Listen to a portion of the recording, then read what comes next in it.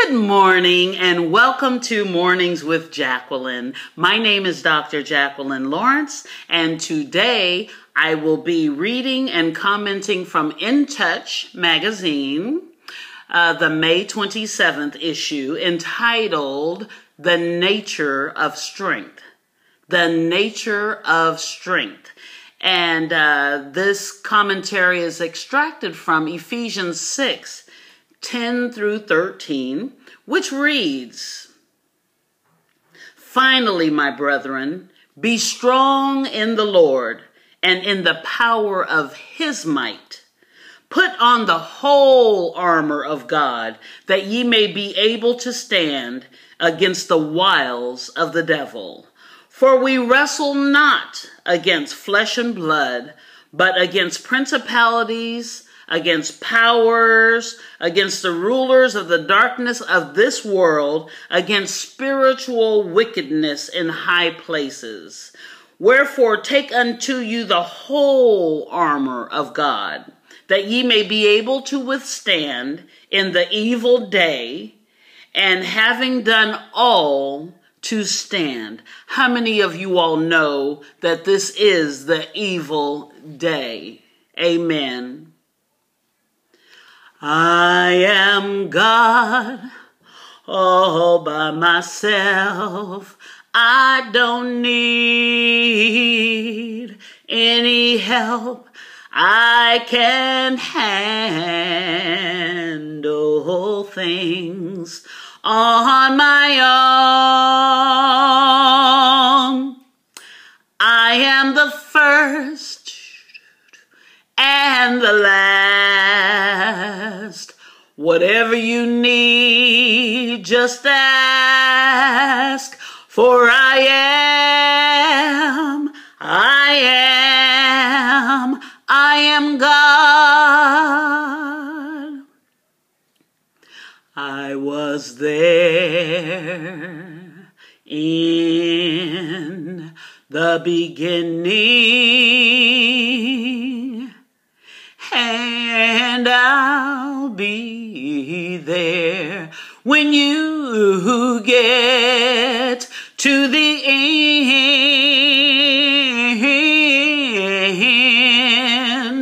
I'm all seeing, all knowing, almighty, ever showing, for I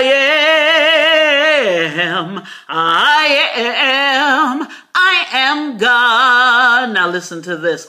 All of my promises are I am God. All of my promises are I am God. I am the first, the last. Whatever you need, just ask. For I am God. Praise the Lord. I'm so glad he don't need my help, because ain't too much I would be able to do for him. So, like I said, today's reading is entitled The Nature of Strength. The moment a person receives Christ as Savior, he or she enters a battle. The enemy is determined to destroy believers' testimonies. But God has supplied a mighty weapon to those who serve him. His Son's strength flowing through their life. Christ's power is supreme. Satan, with all his demonic forces, can't throw anything our way to match Jesus' supernatural strength. Even so, temptations and trials expose weaknesses when most would prefer to appear strong. That is one reason human nature rebels against hardship and tries to avoid it. God wants Christian soldiers to be armed with the Savior's might so that they can confront life's difficulties. He promises us strength only when we set down pride and accept that we are too weak for battle. 2 Corinthians 12:9. And Jesus' power is available to every believer right now. A gift the commander gives his followers so they can endure conflicts victoriously. The world encourages keeping up the appearance of handling one's own problems. So Christian soldiers marching orders probably seem quite strange to onlookers. However, arrogance does not bring blessing. Rather, it causes confusion, distance from the Lord, and ultimately failure. If we desire victory, then we must not follow the worldly strategy of facing the enemy alone. Until our life is over or Jesus Christ returns, we are locked in a battle with Satan.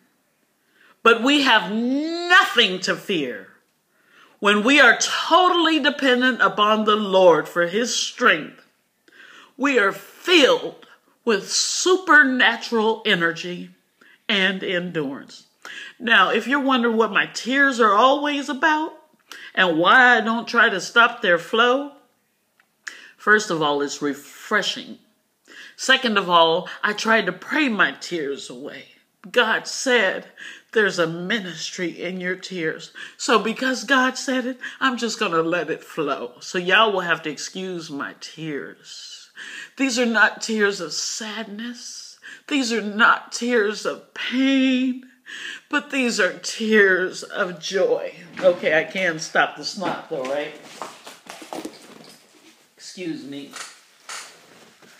These are tears of joy.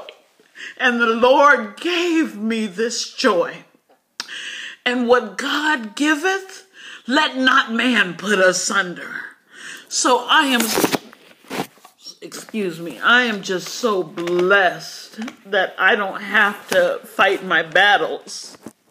Because if you're like me, you've tried and you failed. But you surrendered all to Jesus. And now we can just walk in peace and joy, knowing that everything is already taken care of. God has already ordered our steps. We can't see what's ahead, but God knows exactly what's ahead, and it's already taken care of. Now, if that don't do something for you, then I don't know what to tell you. But for me, that brings me so much joy. And I am so happy to be called a child of God. And I am so blessed that I can rest all my cares in the bosom of Jesus. Thank you, Lord, for calling me your child. Thank you that you don't need my help to be God, because I couldn't do nothing for you. Thank you so much for tuning in with Mornings with Jacqueline. I pray that you'll rest in his bosom, that you'll take all his cares, all your cares into him, and that you will be strong in his power and not your own. Thank you so much for tuning in. Have a blessed day.